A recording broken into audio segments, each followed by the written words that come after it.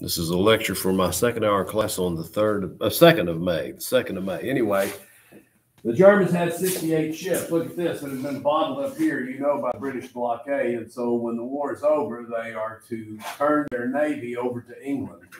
And they sailed out of the Baltic Sea and they went north of Scotland to that place called Scapa Flow.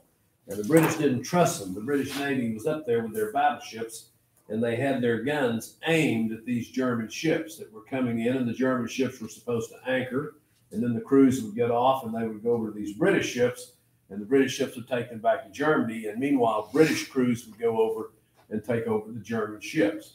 And just before this exchange took place, the Germans just could not bring themselves to turn over their big, beautiful battleships to the British. And so they opened the valves on the ship and they sunk their own fleet. The British were absolutely horrified. They couldn't believe it. If you want to see the World War I fleet from Germany, get yourself some scuba gear. And I don't know, you're going to go a long way down. It's in the North Atlantic Ocean, but that's where it is. It's sitting at the bottom of the North Atlantic. Rather than turn their navy over, they sunk it. So Germany is almost completely disarmed. Almost completely disarmed. Next, war reparations. Germany had to pay for the war. And of course, Germany's left holding the bag because the Austro-Hungarian Empire is now gone. The Ottoman Empire is now gone. And the Allies just total up their losses, you know, especially France. You know, this is how much land was destroyed. This is how many villages were destroyed. They just totaled it up. And what Germany had to pay back to the Allies was 132, it would be in the trillions today, but it was 132 billion gold Reichsmarks. Today, the euro is in Europe, except for England. You have the euro all the way from Russia to the English Channel. But in those days, Germany had the Reichsmark, and they had to pay 132 billion gold Reichsmarks. And they paid it off. When did they finally finish paying off the debt from World War I? Remembering World War I, this spot ends in 1918, 1919. So when did they finally pay it off? How much? 1935. Well, that's a long time. You're saying from 1919 to 1935? That's a long time. Do you want to revise your estimate, or are you sticking with that? 1924. Well, that's reasonable. Any other guesses? Let's end this madness. The year 2000. That's when they finally paid it off. That's how crippling that debt was. And Germany's left holding the bag. And right into that, get this down, Germany had to sign a piece of paper saying they started the war. Is that true? Who started it? Austria-Hungary. You can argue that. You understand, 21,000 books have been written. Think about this. 21,000 books have been written on who started World War I. If I brought 10 historians in here and said, we've just got one question for you, we've been studying World War I, tell us who started it, you'd get 10 different answers. The latest thing on World War I is by a British historian named Niall Ferguson, great writer. If you want to read British history, I highly recommend him. I just read his book last summer. It's 800 pages long. It's really a magnificent book. And you know who he said started the war? He said England started the war. He said England used the excuse, we're going to go rescue Belgium. He said if England hadn't entered that war, it wouldn't have happened. That's his theory. Plenty of people will tell you, friends, I personally think it's Bosnia. Okay, that's who I think. But there's enough guilt to go around. Who's the only one in this whole thing? Who's the only country in this whole thing, when you talk about the start of the war, that participated in the war, that comes out with what they call in the court of law clean hands? The U.S. The United States. That's exactly true. Everybody else is up for grabs. But you know what? The Germans had to sign a piece of paper saying we started that war. And that's just not true. There's enough, right? Everybody's got this ulterior motive. There's enough blame to go around. Also, get this down. The Treaty of Versailles created a new government for Germany. You notice I didn't say the Germans created a new government. I said the Treaty of Versailles did. What's the capital city of Germany? Berlin. Berlin. Okay, Berlin. And the capital city, first of all, they're going to say, well, let's get this in order. Number one, the Treaty of Versailles says the Kaiser is deposed. There is no more Kaiser. Kaiser Wilhelm. And you know what he did after he's kicked out, after he's no longer Kaiser? He didn't go far, he moved here to the Netherlands. And in 1940, he's still alive, living in the chateau. And when the German army comes marching through in World War II, when Hitler's army now, it's Hitler's army, when they come through the Netherlands on their way to Paris and they're going to conquer it, they're going to do it in 6 weeks, what the German army couldn't do in 4 years. The Kaiser stood out in front of his house with a little German flag, and he waved it as the World War II Germans, the Nazis, very different group of Germans, the Nazis came marching by. So no more Kaiser. Number two, they moved the capital of Berlin. They said, or the capital of Germany. They said Berlin is no longer the capital city. Now you're going to Weimar, okay? And they created a thing. The Allies do this. The German people don't do this. Called the Weimar Republic. That's the new government. The Weimar Republic. They create a republic, and you know what a republic is. Of course, governments enforced on people rarely, if ever, survive. The United States is the strongest republic that ever existed. There was a Spartan republic. There was a Roman republic. There's been a French republic. But the United States Republic is the greatest republic that ever existed. And the strongest and the wealthiest republic that ever existed. And a good part of our success comes from the fact that nobody came in and said, all right, this is going to be your government. Who created this republic? 55 Americans. I never can remember, as long as I've been teaching this, I never can remember if it's 55 or 56, but I think it's maybe 56. That was written by Americans. The United States created its own government. Rarely, when you try and impose a government on people, does it work. Do we have a recent example of that, of a nation trying to impose a form of government on another nation? And it doesn't work, huh? Iran? Is that what you said? Yeah. Maybe. I think you're right. Anything more? Iran's a little dated, not far, but anything more recent than Iran? Yeah. What do we do there? I just keep reminding you people who are about to take over this country. What did we do there for 20 years? We tried to impose a democracy on them. For 10,000 years, they have been a tribal system, and the tribal chieftain rules. But we said, we're going to come in here, we're going to give you a much better form. Did the Afghani people say, please come in and give us a democracy? We don't know much about it. And you kind of are experts on it. Is that what happened? No, we went there and we said, we're going to make a democracy out of this place. We're going to reverse 10,000 years of history. And of course, you know, Americans are always in a hurry. We want everything done yesterday. And that's served us pretty well. That's not necessarily a bad thing. But if you're going to reverse 10,000 years of history, it's not going to be done overnight. And how did so we established a democracy, what we called the democracy. They had elections, they had a president, they had a parliament. And what happened the day we pulled out? It collapsed. If you want to go back a little further, Vietnam. We went to South Vietnam. It's going to be a democracy. Well, we spent 58,000 lives there and billions, which would be trillions of dollars today. We stayed there. Well, we were in Vietnam for 30 years. And we left in 1973. And what happened after 30 years of effort to create a democracy by the United States? What happened 24 months after we left? It collapsed like a house of cards. And today it's a communist dictatorship. Trying to impose governments from the outside rarely works. Again, the reason our republic is so strong, it came from us. It came from us. And so the Weimar Republic, get this down, is weak. It never really had the support of the German people. And it should surprise no one that Hitler destroyed it in 1933. The Weimar Republic lasts from 1919, that's the year the Treaty of Versailles is signed, until 1933. Okay, so it didn't work.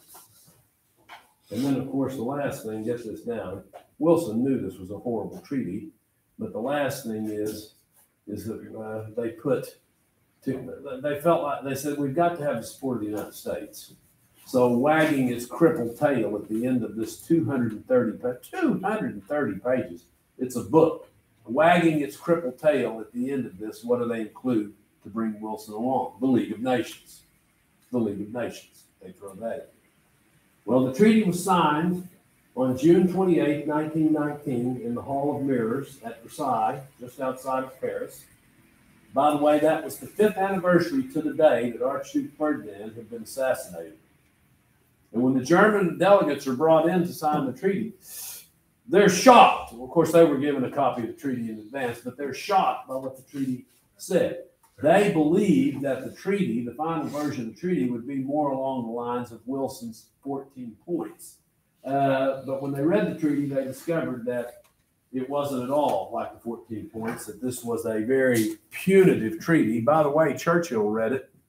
Winston Churchill read it, and he said this will cause another war. Punitive, that means to punish. Write that down. That's what this treaty was about, punishing Germany. And again, Germany's left holding the bag because all of its allies are demolished. And at first, the Germans said, we won't sign it. Well, guess what? You know, here they are at Versailles, outside of Paris, but the troops are still in the trenches. The war can start again just like that. Nobody's gone home. The two armies are there. And that's what the Allies did. They said, if you don't sign this treaty, we will resume the war.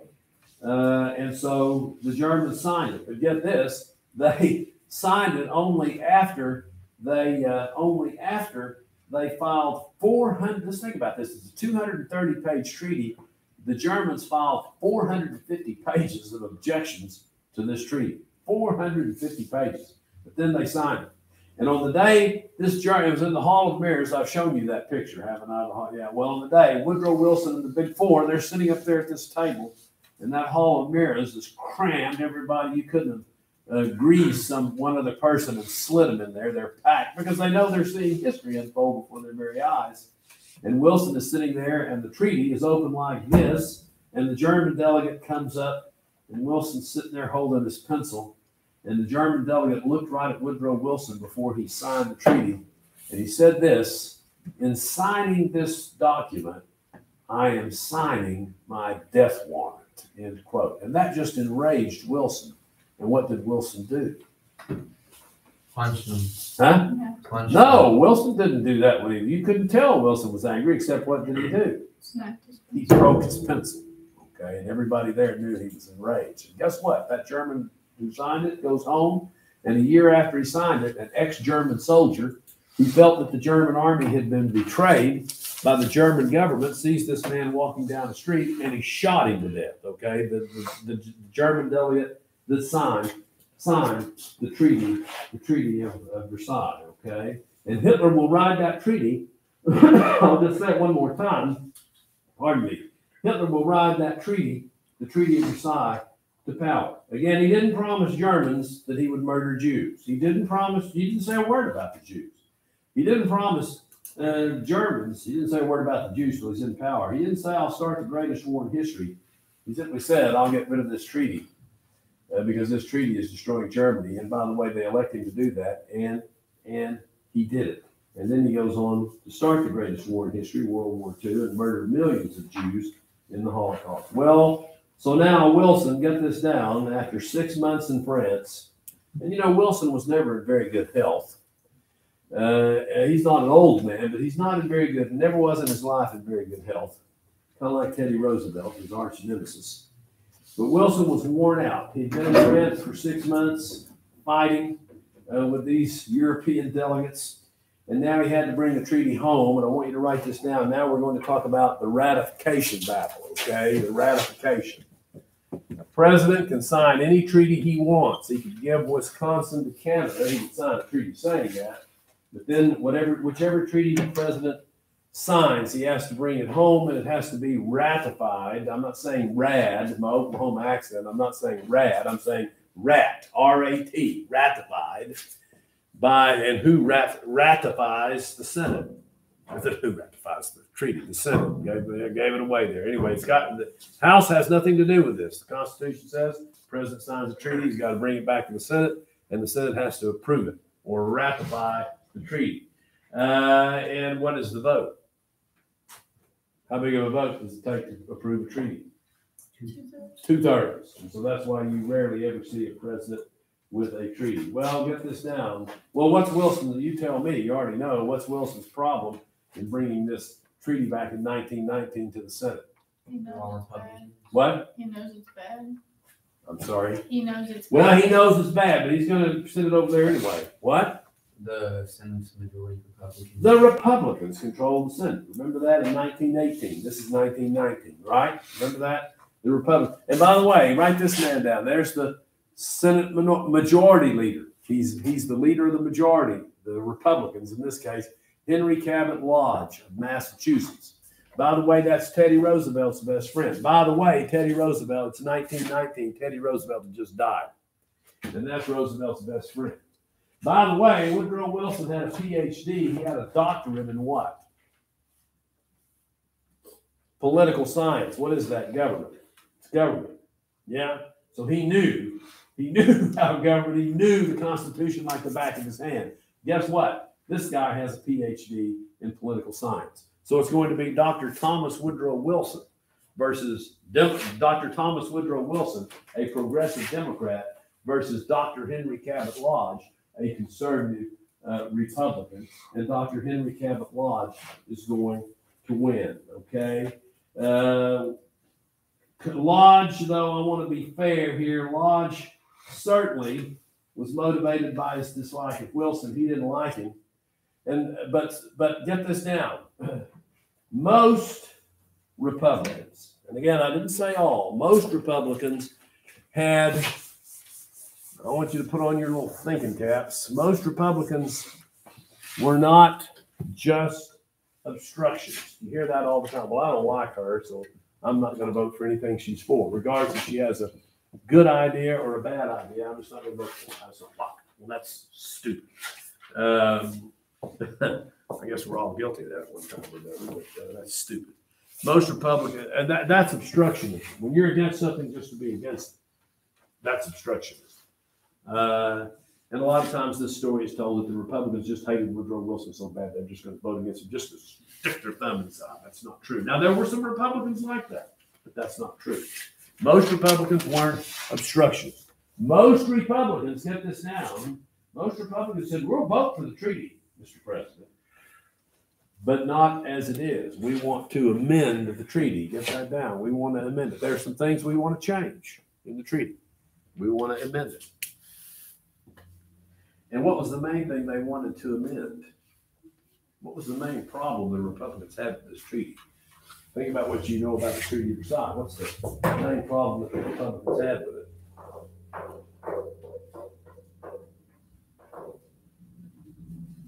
If the United States joins the League of Nations. They'll get involved in another war. What? They'll get involved in another war. Well, explain yourself. I think you're in the ballpark. Like, if something like happened. Pick a couple of countries. Be more specific. If Germany started another war, goes to war against France, the U.S. would get involved. And we're in the League of Nations, we have to go fight. Excellent. Very good. What does the Constitution say about the United States going to war? How's that work? What happens? What happened when the Germans sunk 4 American ships in March of 1917? Wilson did what? He went to the Congress. It says this. The president has to ask the Congress, because only Congress can declare war, right? We haven't done that in 80 years. But only Congress can declare war. only Congress can, if American boys and girls are going to die in a war, only Congress can declare war. Now, the president is commander in chief and he can send troops into action. That's a fact too. But so far as a war, the Congress has to declare war. If we join the League of Nations, who's going to be declaring war for American boys? 2 other countries. Have enough Which countries? If we join the League, who's going to take over? According to the Republicans, who's going to take over America's war-making power? If we join the League, other nations in the league. well, which other name? What do they call those other nations together? The League. Okay, write that down. If you with me? That's what you said, isn't it? If you all with me, if we join the League of Nations and the League of Nations go, we've got to go to war. And the Republicans, and I mean, you may disagree with their argument, but it's not just obstructionism. I think that's a legitimate point. And the Republicans say, hey, we just want to change it. We want to change it, Mr. President, to say that only the U.S. Congress, get this down, only the U.S. Congress can commit American soldiers to war. We'll be in the League. We'll support the League, but only the Congress can send United States soldiers into war. And the Republicans thought they were being pretty legitimate. Now, there's a group of Republicans, and you don't even have to note this. There are a group of Republicans, and they are called the Irreconcilables, and they announced even before the treaty had been signed, while Wilson was negotiating, we'll never vote for any treaty brought here by Woodrow Wilson. You've always got that little block on both sides in the Congress. But most Republicans said, Mr. President, we'll give you 80% of what you want. Pardon me. We'll give you 80% of what you want. We just want to amend the treaty. We don't want to vote it down. But of course, to get this down as well, Republicans knew, get this down, Republicans knew that in the United States, the tide, so to speak, was turning, okay? They knew that the war, get this down, this is what I'm going to say to you, they knew that the attitude of Americans was changing. The progressive era, Woodrow Wilson saved the world, make the world safe for democracy was being replaced after World War I, get this down, by isolationists. World War I turns out to be a very unpopular war, even though we, quote, won, where we're on the winning side. It turns out to be a very unpopular war. And when it's over and the troops come home, the American people have this attitude, enough world saving. We've had it. And we fought in the war. Now it's time to bring the troops home and don't get involved in any more foreign wars. Isolationism, get this down, isolationism, by 1919, the American people, many of them start to feel we were tricked into this war. The British and the French tricked us into this war. Isolationism is versus internationalism. Internationalism is the idea that this country should be involved all over the world. We're internationalists today. Thank you, Woodrow Wilson and others, but we're internationalists today, making the world safe for democracy.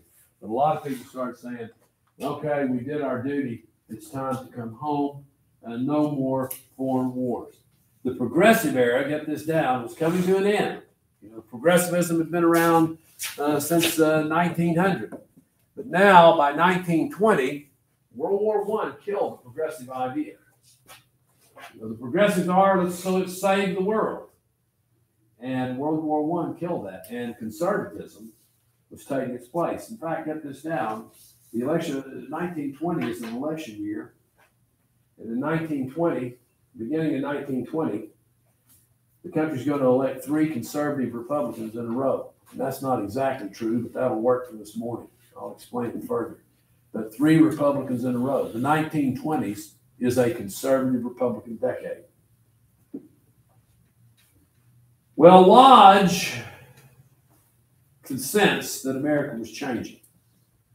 He could sense that time was on the side of the Republicans. He knew that if the Republicans would just stall a little bit, that they could pretty well write whatever kind of treaty they wanted. So the first thing he did is he got up on the floor of the Senate with that treaty, 230 pages long, and he read the whole thing to the Senate. And of course, he was a PhD professor teacher, and as he read, he would stop and he would make various comments about certain articles in the treaty. He drug it out as long as he could. Woodrow Wilson's over in the White House, and he sees what the Republicans are doing. They're stalling. They're waiting for the country to complete this shift from liberalism to conservatism. And so Wilson says, to heck with that. I'm tired of dealing with these politicians.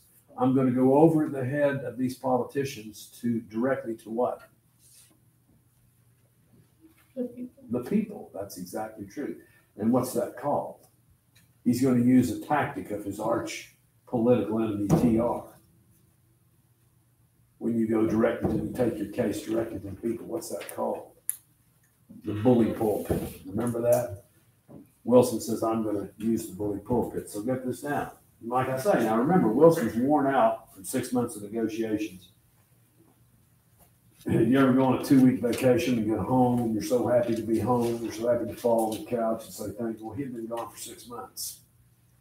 And like I say, he was never in good health. But he gets on a train. That's how presidents traveled in those days. And he traveled 8,000 miles by train. And he gave 40 major speeches, several a day, saying that this treaty had to be passed. And he refused, get this down, you know Woodrow Wilson's stubborn nature. He refused to compromise with the Republicans. He said again and again in these speeches, this treaty must be passed as it is. If they change one comma in that treaty, he said, then your sons died for nothing. If they change one comma in that treaty. He actually called, and he said this about the treaty. He said, if we don't pass this treaty, even though we, quote, won the war, we will lose the peace. He called the treaty, this is a direct quote, the work of the hand of God. And I have no doubt that Woodrow Wilson saw himself as God's instrument to save the world. Well, at Pueblo, Colorado on September 25th, 1919, he was speaking. And there were a group of Gold Star mothers sitting right down in front of the platform where Wilson was speaking. What are Gold Star mothers? What's the Gold Star? If you see a Gold Star hanging in somebody's window during time of war, what does that mean? They have a family member fighting in the war. Well, that's a blue star. If you see a blue star, that means, well, somebody in our family's fighting in this war. But what's a gold star? Somebody died? They were killed in action. That's exactly true. So here were a group of mothers who had lost sons. And Wilson, of course, had sent their sons to the war. And it was a very emotional moment. And Wilson was speaking to them. And during this speech, he became so overwrought that he broke down and wept. Now, I know we live in the age where, crying your eyes out. In fact, I think we're all going to get on Interstate 40 one day. We're going to line up all the way from San Diego to Wilmington, North Carolina, and all hold hands and have a good cry. And then we're going to, all 330 million of us, and then we're going to blow our noses and go home. Crying today, cry, show your emotions and all that. Well, that may be the best thing since sliced bread. I don't think it is. But anyway, when a man cried, especially a man cried in 1919, in public, that was a big deal. That was a big deal. I was raised by the World War II generation. They didn't cry in public either.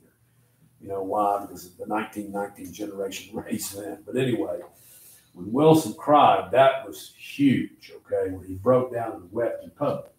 We don't like our presidents to cry anyway, under any circumstance. They're supposed to be just tough as steel. Whatever comes, we can all cry, but whatever comes, they can just see it through. That's our attitude, generally speaking. But he broke down and wept in public. And then he got back on his train, and he headed across the state plains of Colorado. And he complained of a headache. And they called the presidential physician up to his train car, and the presidential physician examined him. And finally, they stopped the train, and Wilson wanted to just get out in the middle of nowhere and just walk up and down the tracks, just get some fresh air. And so he took a couple of Secret Servicemen with him, and he's walking up and down the tracks. But the whole time He's rubbing his left arm. What was happening to Wilson? He was having a stroke. Okay, write that down. He was having a stroke. And so he walks a little bit and they put him back on the train. And he does have a stroke. It's not a major stroke, but he has a stroke. And they canceled the speaking tour immediately, cleared all the tracks between Colorado and Washington, D.C. And the presidential train roared back to Washington. And while this is going on, while Wilson has had this stroke over in the Congress, over in the Senate, they are debating the Treaty of Versailles. At the very moment that the Democrats needed the leadership of their president, the president is incapacitated, to put it mildly. So anyway, his doctors come in the White House and they say, forget politics, forget the Treaty of Versailles, go to bed. Absolute bed rest. Absolute bed rest. And so that's what he did. And Mrs. Wilson, the second Mrs. Wilson, forced him to stay in the bed. And he seemed to be improving. And one morning, she's sitting on the side of the bed, I guess, combing her hair, getting ready to get dressed. The president is in the presidential bathroom preparing to shave, and all of a sudden she heard a thud, absolute dead weight, not just someone falling, absolute dead weight. And she jumped to her feet, and when she and other people got into the bathroom, the president was lying there unconscious. His entire left side is paralyzed. He will never have use of his arm again. He will finish most of his, he's got about a year left. He'll finish his last year in the White House in a wheelchair. He completely lost his speech. For a while, he was blind. Okay, for a while, he was blind.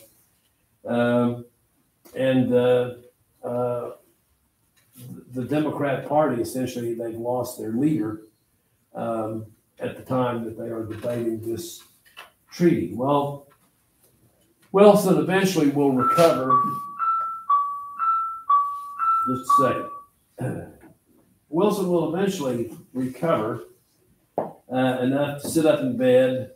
Congress considered, if a president becomes incapacitated, the Constitution says that he can be removed from office. And then the vice president take it. And the Congress considered that. They all came over and visited him.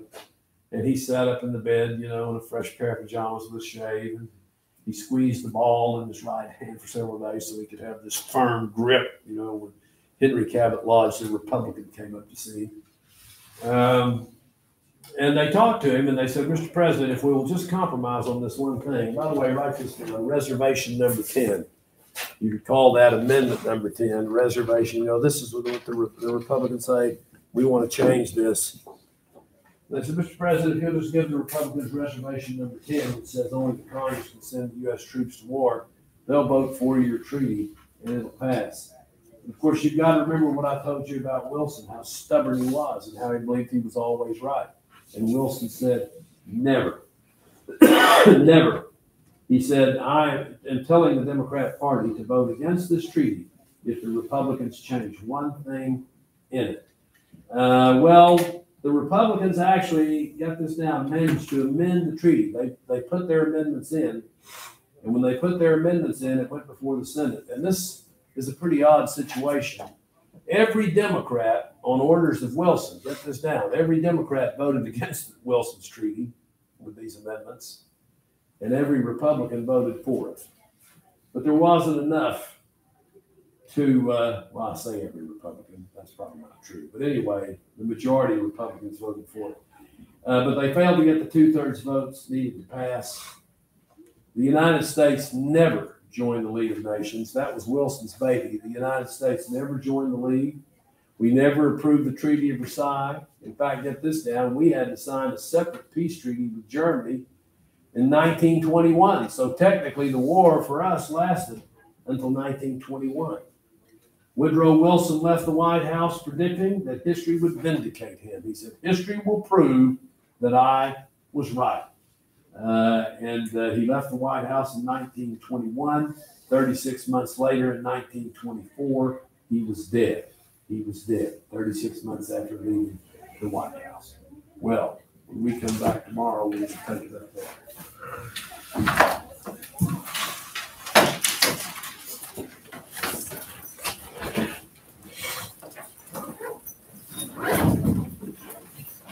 it.